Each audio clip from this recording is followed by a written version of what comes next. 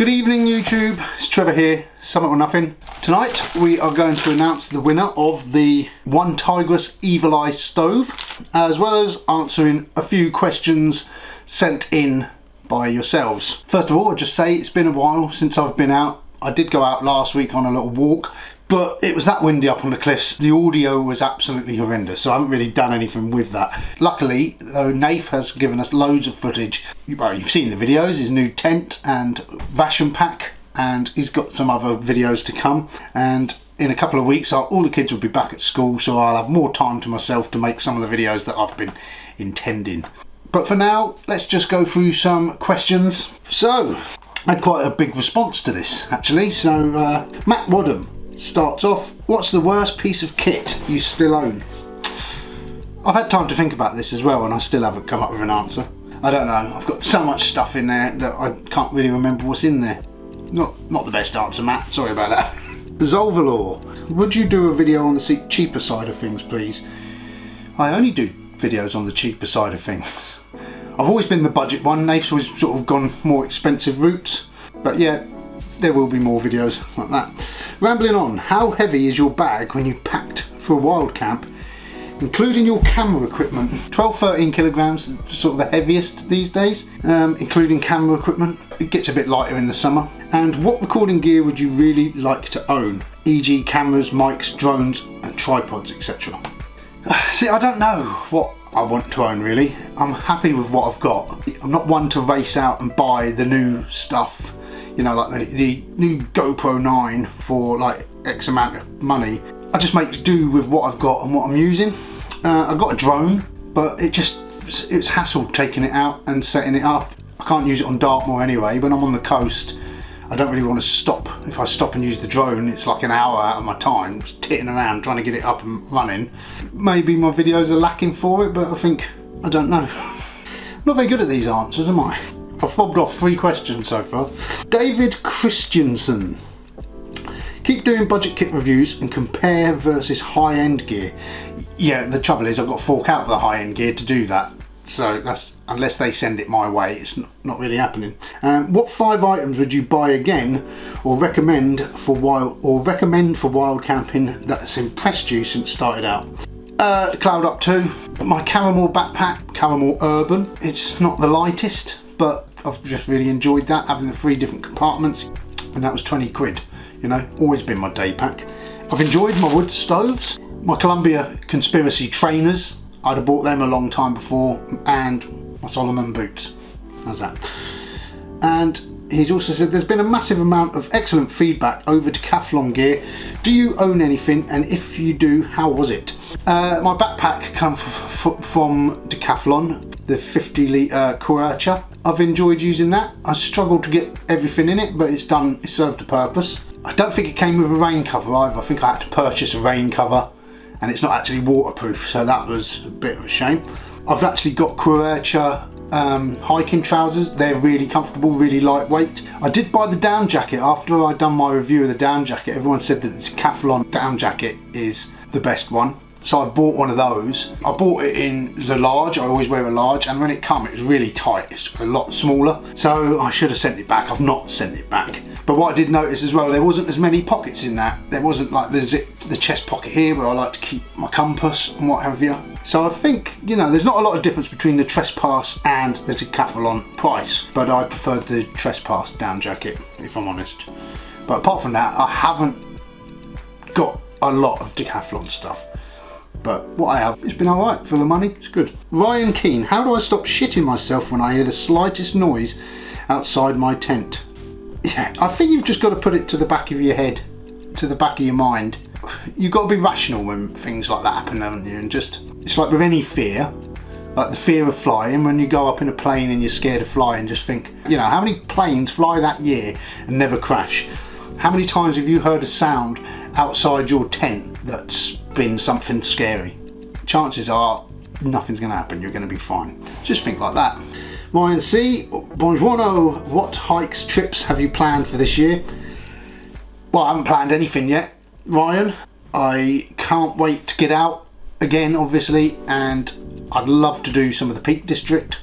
I'd love to go back to the lakes at Snowdonia, the Brecon Beacons, but I really want to just finish the Southwest Coast Path. Hopefully I'll get a massive chunk of that done, if not finished this year. Welsh Warrior, what is your worst camping experience? I think when I took my son to Beavers camp for the weekend when he was younger, and it rained all weekend, and I was going to do one night and my wife was going to do the next, and she stood me up. Yeah, that's pretty crap. Tom and Joe Vlogs, any tips on how to pass a bit of time on a night whilst wild camping? Take a book, take your phone, take Netflix. In the summer I end up sat out sort of watching the stars if it's a nice evening. During the winter obviously it's longer, so yeah, as long as you've got some entertainment there. I always download films to my phone on Netflix, gets me through an evening. Redfan72, have you ever heard an unexplainably weird experience whilst out on your adventures, or seen or heard anything that freaked you or left you completely flummoxed and speechless? Sorry, no I haven't. Joseph PMCL, what do you think about tents that pitch inner first? They're alright in the summer. Obviously I prefer a tent that goes up together or goes up outer first. Yeah, a bit of an inconvenience, but the trouble is you can buy a tent for reasonable money. You can get tents that go up outer first or go up at the same time. So Dale Hodgkinson, safety is important when hiking, wild camping. What measures do you take to stay safe in general? With things like your Dartmoor in a day trip, do you give your family updates, an itinerary of where you should be? Yeah, when I done the Dartmoor in a day, I did sort of message my wife at every sort of point across the moor, so always let someone know when you're going out, isn't it? And yeah, every now and again I will send a photo of a screenshot of my view range or something like that. Redfan72, I know it seems a long way off, but do you plan any trips to other countries, or have you been in the past? If so, what would be your dream hiking camping destination? I'd love to just get up some bigger mountains. We've done Romania, the Carpathians in Romania, went up to Omo Peak. I'd love to go back there again. That was stunning. There's a link to the video here if you haven't already seen that. But yeah, I'd love to go out, see some of the Alps, and I'd love to go to New Zealand again, do some New Zealand mountains. Everywhere and anywhere. And begin. This is the most important question, Trev. Will you, once we're allowed out to play again, be doing any Dartmoor legends? I love it when you read us a bedtime story. I will, Anne. Especially now Naif's kind of come back out with me. He loves them as well. If 2021 was a song, what song would it be? All Apologies by Nirvana? Ghost Town by the Specials? There's a kind of hush all over the world? I don't. Keith Chapman, what are your thoughts regarding super lightweight and counting every gram? I'm all for weight saving, but I'm not that anal about it, to be honest. I know Naif likes to sort of watch all the grams and things, which I don't understand, because he's the one with the muscles, yet he's the one who complains the most. Yeah, I'm not that bothered about it. I understand that there's no need to carry extremely heavy stuff when you can get lighter. Of course, it's not as hard work when you're not carrying as heavy a gear, but you know, I'd rather be comfortable than have a lighter pack. Josh, how many times have you called Dartmoor Rescue? None yet, touch wood. And any chance of a sneaky camp at Oakhampton Castle? I was thinking that myself, maybe one day. Peter Davis Yates, who would you like to collaborate with, and any plans to do wild camp in the Peak District? Yeah, I haven't got anyone specifically that I want to collaborate with. There's, you know, a fair few people that I wouldn't mind going out with, and people whose channel I watch and I think, yeah, nice people, I wouldn't mind sharing their company. And like the areas that certain people live in, I'd like to go and see that. Alan Metal Man in the Lake District and Josh in Snowdonia. It's great to have guides. So yeah, just see what happens. If time, money, travel was not a problem, what is the one mountain in the world you would like to hike with your current skill level? I don't know if there's an easy way up it. I wouldn't go rock climbing up the north face of it, but I've always wanted to see the Eiger. So I don't know whether there's like an alternative route up that you can just hike up, or if there's mountain ranges around it, but I'd love to set my eyes upon the Eiger. And if money was no object, what would be the one bit of kit that you would like to purchase?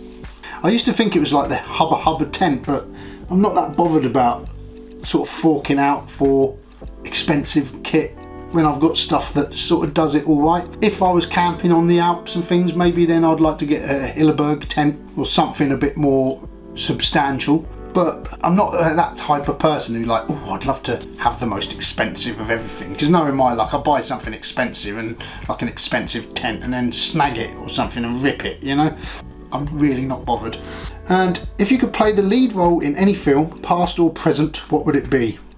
Probably more suited to your other channel. Yes, we've got a film podcast channel now. We Need to Talk About Movies podcast. That's the full title. Chief Bodie and Jaws, perhaps. Happy Camper. If you could only wild camp in one area for the rest of your life, where would it be and why? I wouldn't like to choose just one area. But if I had to, I'd guess the Lake District. Chris Reese, plan for any multi-day hikes? I hope so, Chris. Yeah, like I said earlier, I'd like to do some more of the coast path, and I'd like to start taking on bigger hikes with sort of camps in between. So yes, hopefully this year we'll start to do some. The Poor Unfortunate Souls. Are you going to be Big Spoon or Little Spoon in Betsy? Yeah, I think it's. I think there's two beds. One's up in the roof and one's down on the floor. So I'll probably be down on the floor. Hot air rises, doesn't it? I don't want Nafe's high protein diet raising to me. Nick Forsyth, would you or both you and Nafe consider going to do a hike and wild camp in the Alps or the Black Forest in Germany as future content for the channel? Yeah, I am not adverse to doing anything like that, you know. This channel has shown me that if anything, this is all about experiences, and yeah, I'm open to all these experiences in future. Skaterburn, how do you deal with number twos? If you need to go, you dig a pit, you do it in a hole and you bury it over. Always take a shovel. Timoy Tickets, just for you, I'll give you a demonstration. Ginge, Summit to Sea. What is the similarity of Ionian Major and Aeolian Minor? One's quite high up in the army ranks, and one works under the ground pulling out resources. Is that right? LC, what was your inspiration that first got you interested in wild camping in the UK? Just spending a lot of time on Dartmoor. We started hiking on Dartmoor, and then all of a sudden we got that sort of urge to want to get out and camp there. Nath was the one who kept saying, oh, we should camp, and I wasn't really interested, but the more time we spent out in the middle of Dartmoor, the more I thought it would be cool to camp here. The rest, as they say, is history. Colin Brown, how old are you? How dare you? 32, 41. Preacher Bear, how do I know if my mate or some beauty Owen on my text?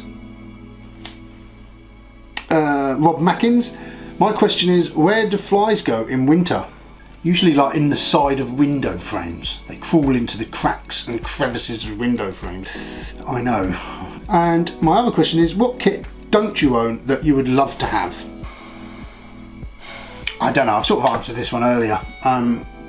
I just sort of get ideas as I'm looking for stuff. I go, oh, that looks good, I'll try that out. At the moment, I've got everything I sort of need, so it's just testing things for the channel really. So, sorry, rubbish at answering that. Hello Trev, we were wondering, it's T in Valhalla by the way, Kerry and Kat. We were wondering what to date has been your proudest hiking camping moment, i.e. that first long hike or overcoming a fear or doubt. The mountains in Romania was one of my proudest moments, and also walking Dartmoor in a day. I guess those two have been my key moments. Backpacking Cape Breton.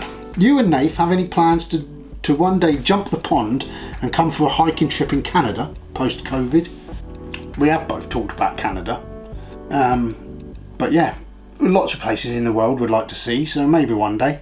If we can rake some sort of better cash in that's, you know, that can afford us the time away from our normal lives without leaving a big wageless pit, then yeah, we'll be up for anything. Roxfoot, worst movies to watch before wild camping solo, Predator or The Evil Deads 1 or 2? Well, I mentioned it in one of the videos before, I watched Zodiac the night before I went out. Yeah, that left me on edge. Boiled Egg said Dog Soldiers. Never seen Dog Soldiers. I guess American Werewolf in London would have scared me once, but these things don't scare me anymore. What was your favourite, Timoy Tickets, what was your favourite thing about your trip to Romania?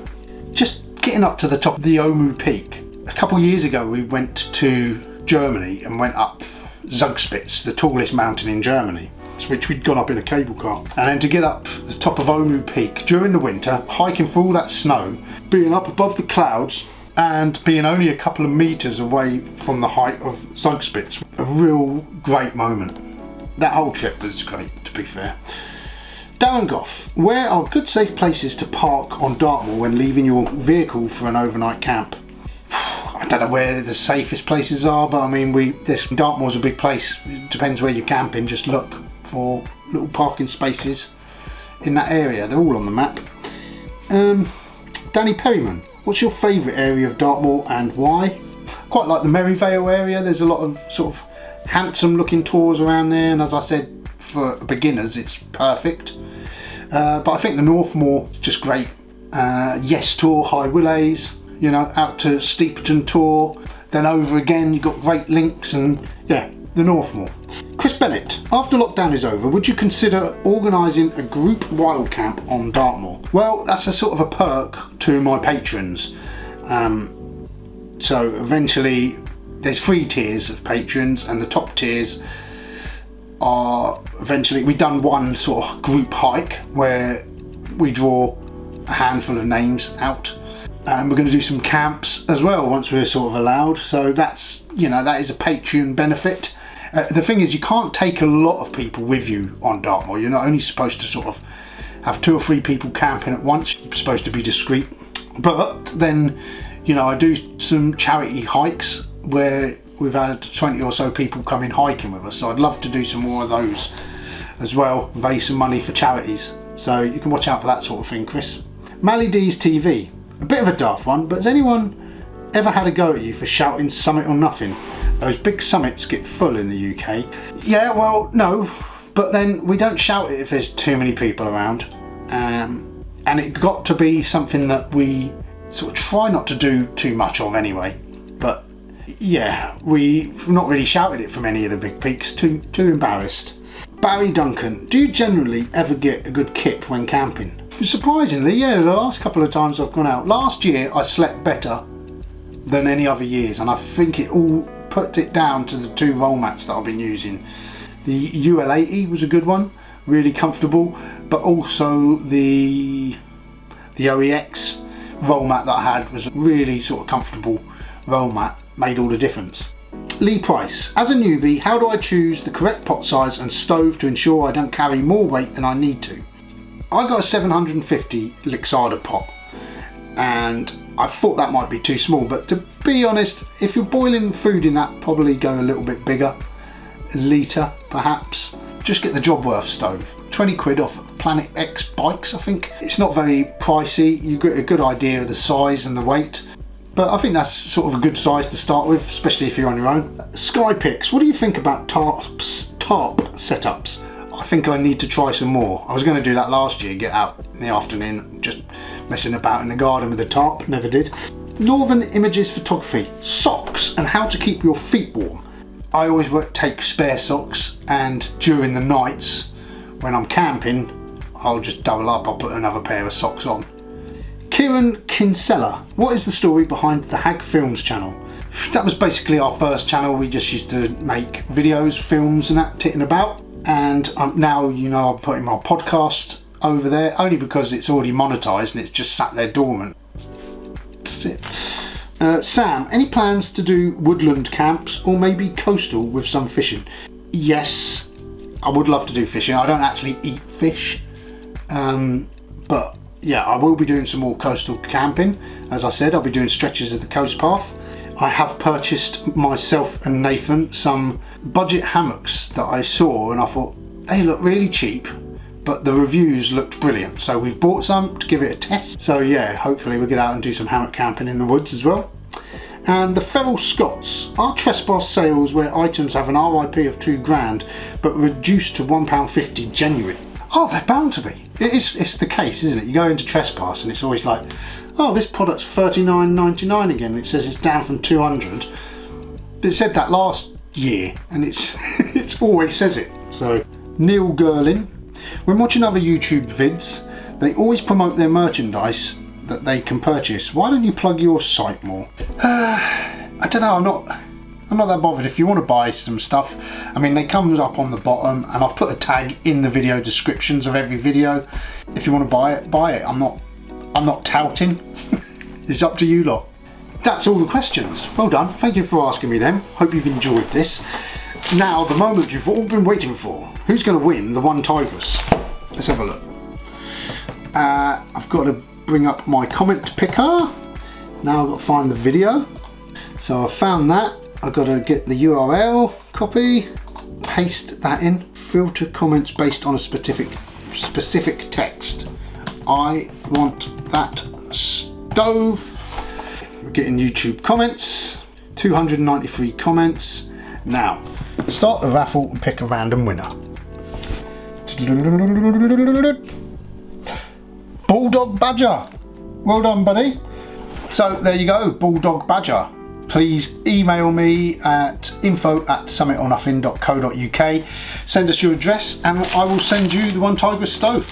Thank you everyone for watching. I will try and get together something else for another giveaway next month. So yeah, thanks for watching and we'll see you all soon. Change the pace.